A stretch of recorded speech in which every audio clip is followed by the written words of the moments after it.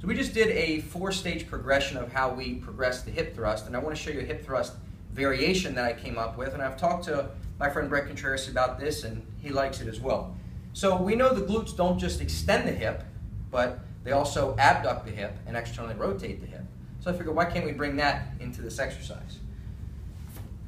So this is a single leg version. So instead of just hip extension, which is straight up, I can also add some abduction.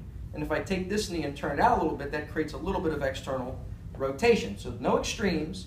So basically what I'm doing is as I come up, I go out at an angle. So now I have some abduction happening there and an external rotation moment at my hip.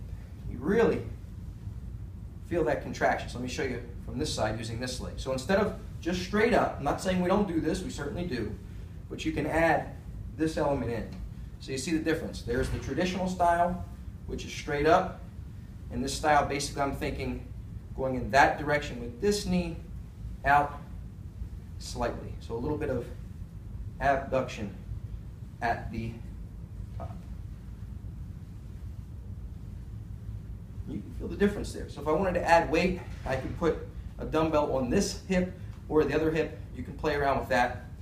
You can add that into your progressions as well. It's just basically a small variation of a hip thrust.